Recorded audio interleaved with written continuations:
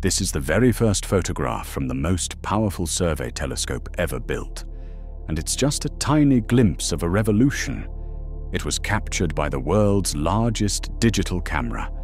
This beast is the size of a small car, weighs 3 tons, and has a sensor with a mind-blowing 3,200 megapixels. You would need over 400 HD TVs just to display one of its images at full size. But its real power is its speed. Stationed high in the Chilean Andes, the Vera Rubin Observatory will photograph the entire southern sky every few nights. In its first test run of just a few hours, it already discovered over 2,000 previously unknown asteroids.